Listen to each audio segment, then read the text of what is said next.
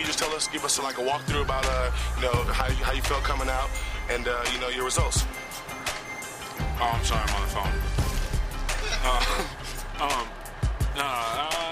I mean, it was good.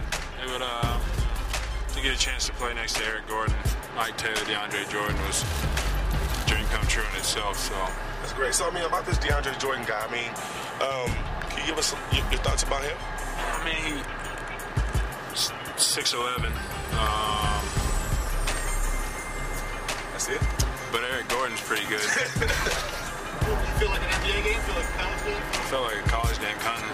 I mean, it wasn't I didn't feel like it was that much different.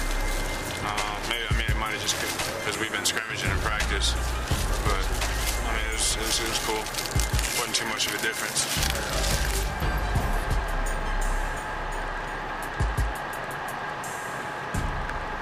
Almost like you're in summer school?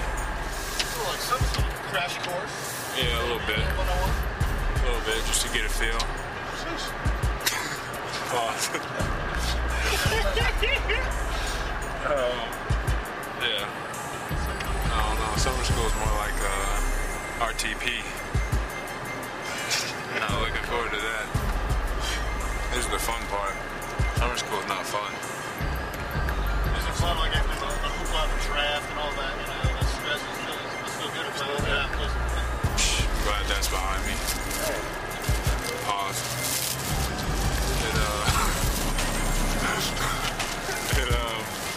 I mean, that whole time you're just like you're just waiting around. You don't know. You don't have a home for sure. You know. And so now it's good to get in the gym every day and then get back to a routine. What's up, everybody? Blake Griffin here. We just had our first summer league game.